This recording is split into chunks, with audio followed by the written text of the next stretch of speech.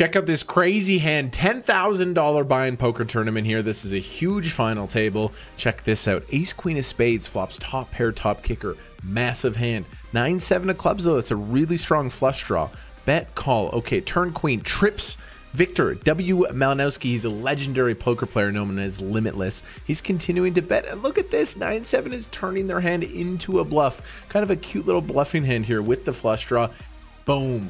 Big club on the river. 9-7 of clubs has gotten there with the flush. Sick cooler situation. Big bet. You got to think ace queen. You know, you have trip queens. Tough to fold. I think almost every single poker player would just put the money in here and lose.